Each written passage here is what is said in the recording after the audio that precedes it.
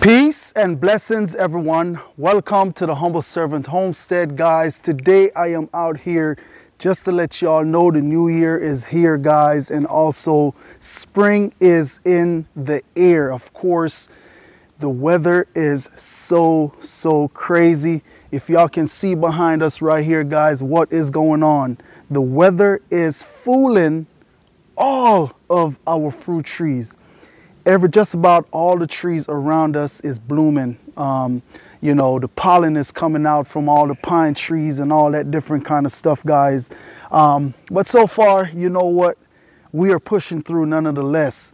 We are happy for spring to get here, because with spring comes new life. And as y'all can see here, the tree is like pearly white from all that blossom. Now this right here is a pear tree that when we move here on the property, guys, was already here.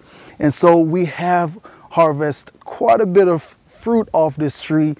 Some years do better than some, but guys, it is loaded, okay? It is loaded with blossoms. Now, one of the things that we are doing here on the homestead with this beautiful weather. Now, all the work that has to be done here on the homestead, guys, just different things, whether it may be cleaning up the garden, getting it ready for, you know, not so much planting, because our last frost date have not even gotten here yet. But you wouldn't even think that a last frost date is coming. It's been a couple of weeks now since we've been getting beautiful weather. Now, one of the things that I wouldn't really say I'm worried, but in a way I am worried, because all these blossoms right here, okay, if we drop down into 32 degrees, which is freezing, I would hate to see all this blossom, all this food right here goes to waste, guys, which, you know what, hey, either way, I am thankful for these blossoms, and I'm going to try to make sure that I can do something, whether to preserve them from keeping them from freezing over if we do drop down into the 32s. Now, over the nights, the weather have been right at about 55, in that range right there, which is not something that I'm worrying about, because it's not freezing, okay? So real quick, we'll just go ahead and just do a little walk and talk, just to kind of show y'all what is going on here on the homestead as far as with the trees waking up and how they are doing, okay? So of course, like I said, this right here is our pear tree, guys. It is looking so beautiful. You know, I'm just happy to see everything come to life. Just put it that way. After the winter, you know, everything was pretty much dead, dormant. And so now they are waking up, you know. So right on over here, this is where we plant a lot of our berries. Now, this right here is a 2-year-old blueberry bush. And I'm telling you guys, I just want to bring you all in to pretty much look at this price right here, okay? Now, this 2-year-old blueberry bush is, as y'all can see, $30 plus tax, okay? But I want y'all to know, guys, because we're not rich people, you're laughing like it's funny. We're not rich people, guys. No. And so, you know, whenever we do go on out there on the road, guess what? We are always looking for a bargain. Now, I know a lot of people at these stores probably tired of me and my wife because we are always asking, what can you do on the price on these trees? Now, I bought these trees in the winter time when they were pretty much kind of closing them out, okay? And so we went on in, and I'm just giving you all the knowledge on what to look for, because if I was to pay $30 for all these trees that I picked up, it wouldn't have happened. No shape or fashion it would have happened. So I'm just going to tell you all how y'all can go about and get some trees. Now, when you do go in and buy these trees, and say for instance, if you buy them for $30, okay?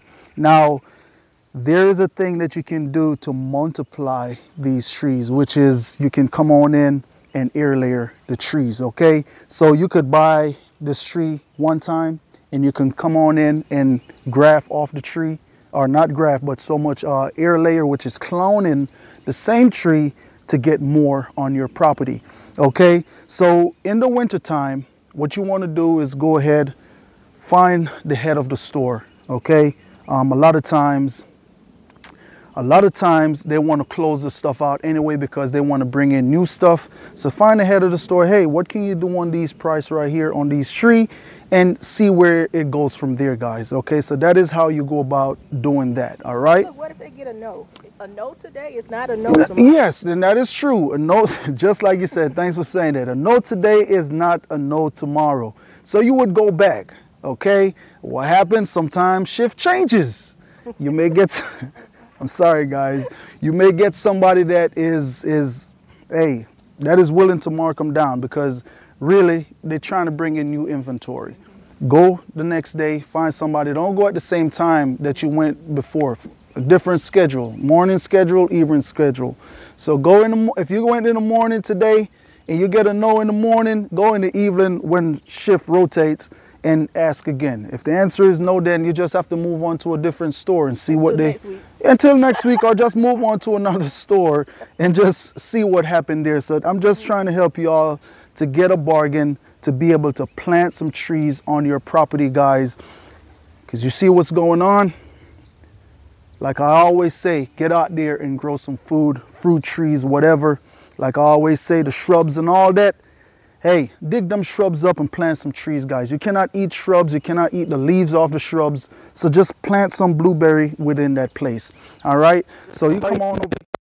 Different varieties of actually blueberries in here. I think we have some pink lemonade blueberries. And right over here is where we have blackberry and also some raspberry planted in this area. And so this is going to be Blueberry Alley.